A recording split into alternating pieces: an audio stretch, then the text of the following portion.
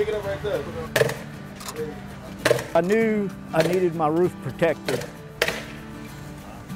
Governor had a news conference and he mentioned something about the Corps of Engineers in the Blue Roof program, and I got online and I just registered as soon as I could. Oh, I was happy. It was quick. It didn't take long for them to respond.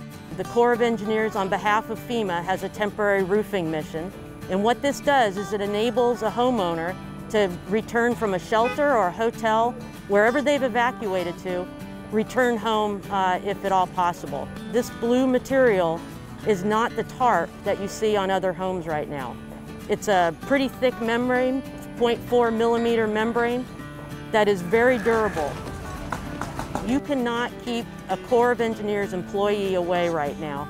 They want to be part of this, whether they're doing blue roof, or they're installing generators, or they're doing debris removal, or they're advising the governor's office. They are very excited to be a part of this.